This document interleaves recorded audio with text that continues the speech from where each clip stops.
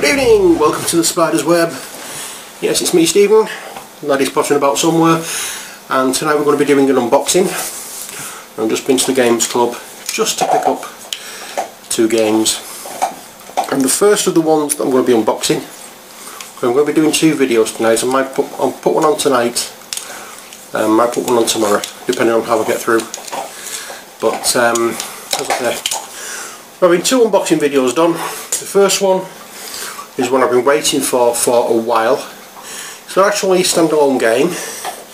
It's an expansion pack for a game originally done by Games Workshop for 3 versions of it, and then they sold off the license to Black Industries, who in turn sold off the license to Fantasy Flight Games, who did the revised 4th edition of Talisman. And this one is the Dragon expansion. Yay! So this is, I was going to say this is the penultimate expansion pack, but it's not. There's another one coming out next year called the City expansion. The one after this one is Blood Moon, so about werewolves. This one is all about, obviously, dragons. And I'm going to zoom back the camera, reposition it, get the box open, and let you have a look what's inside, because I haven't seen it yet anyway, so bear with me. First of all, we get the knife, and putting down the edges, and get this cellophane off. Yeehaw.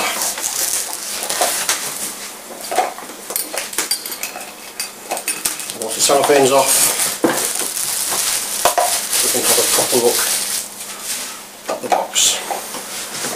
On the box, as you can see, lovely artwork as usual with Fantasy Flight Games. You can see that.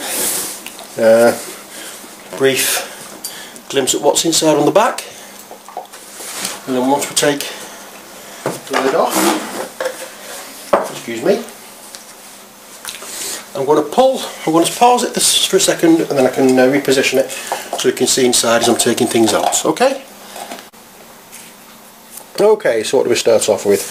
Well, first of all we get on the advertising bump for in fact there's the next expansion pack for Talisman, the Blood Moon expansion. But we have all the usual bump of advertising for stuff that Games Workshop, that Fantasy Flight do. So that can go. And next we have the rule book. There's some, it gives you a brief history, the objects of the game. You've got the components in the game. There's the bits and pieces. You can see how the game is set up. You'll see from the diagram here that the main board is there. This particular one fits right in the middle, and it's double-sided. So there's the same board that is on the main board on one side of it, and a different board, or a different design on the board on the reverse of it. So it gives you all the information about characters, the dragons that's involved with it, examples of crowning the dragon, I think they call it. And there's various other bits and pieces. I do not know how to play this.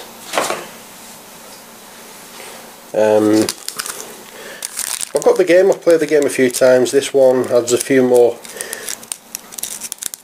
bits and pieces to the mechanics of the game. What do we have here now? We have various cards, once I can get into it. I hate these bags. Right. So what do we have? We have Dragon Slayers.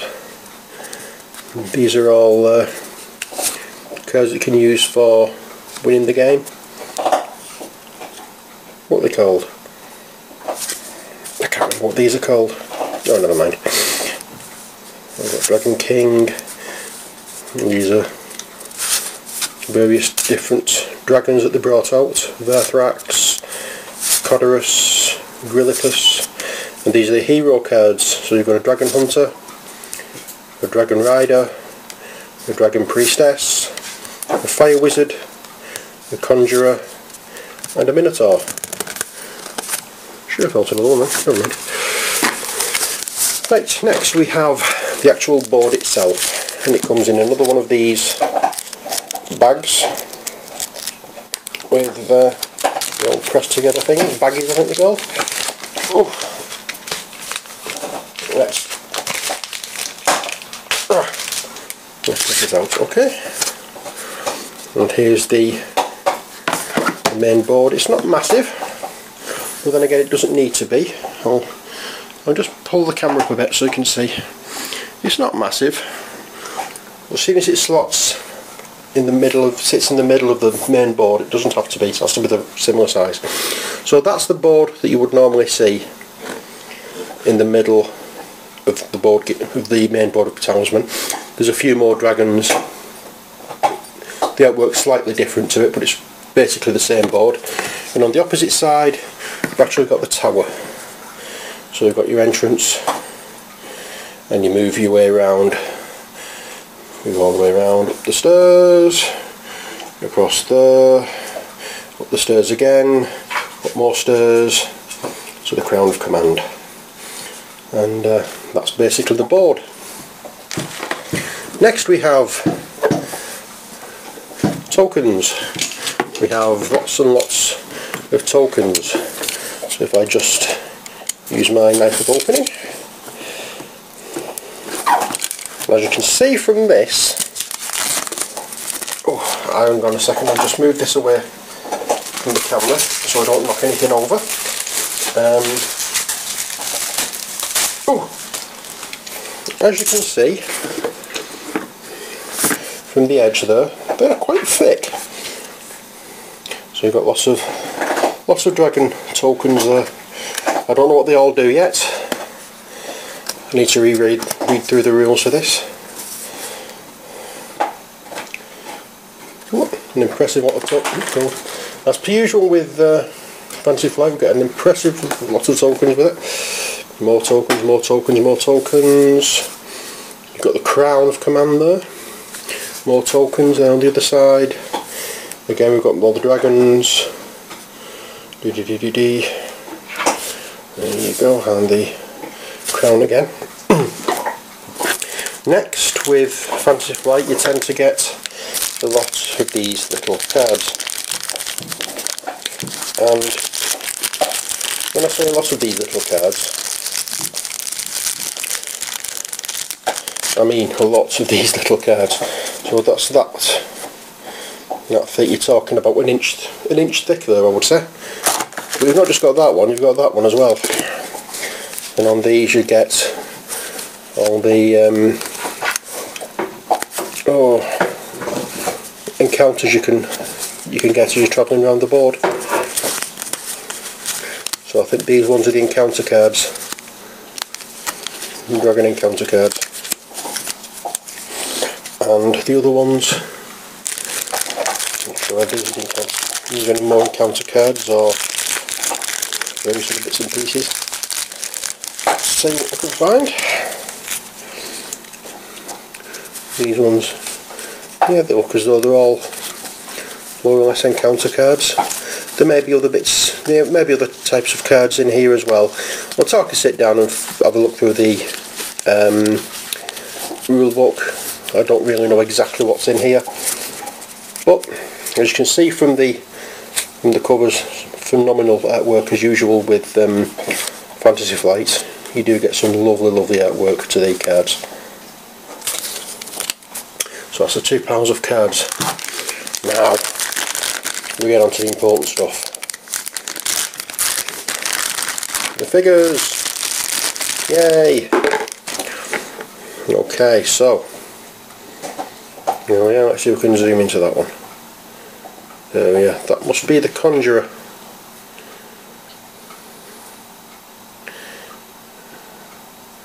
These will look completely different by the time I finish painting them.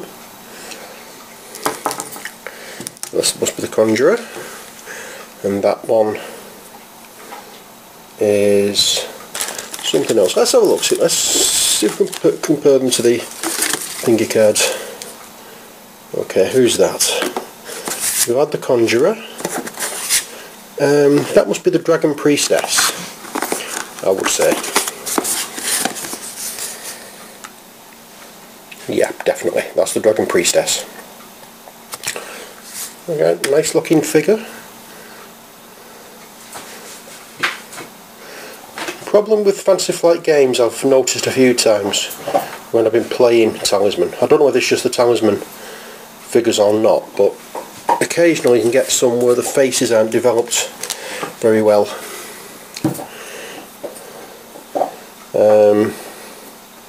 But then you have trouble trying to paint them later on. So who would that be? That would be the Dragon Hunter. Yeah, so that's your man.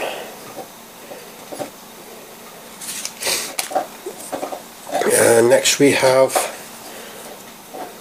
this young chap here, who would be, I would assume, the Fire Wizard.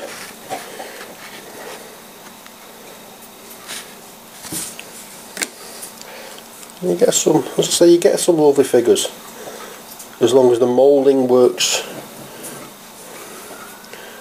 well and you get a good mould with it. You get some lovely figures with Fantasy Flight games. Unfortunately, I've found a few that haven't been so good. So this one obviously is a Minotaur.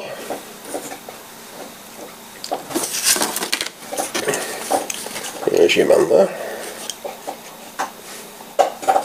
Whether these will look any similar to the cards by the time I finish painting them, or whether they'll look a right mess, I don't know. But we'll soon find out. And finally, we've got the Dragon Rider.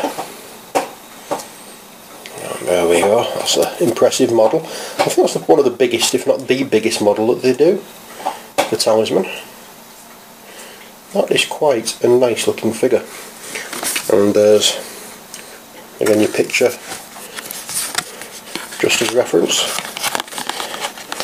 I may do these in similar colours, but then again I may not, I may do them in my own.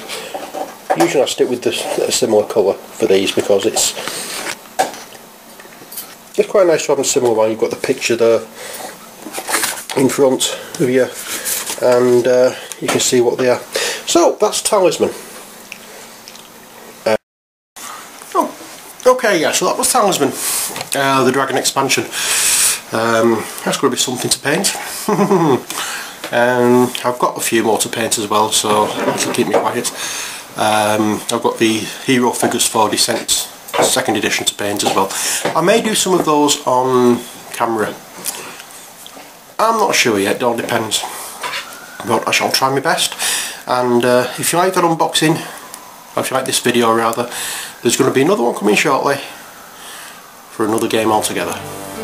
So until then, see you again, take care, God bless.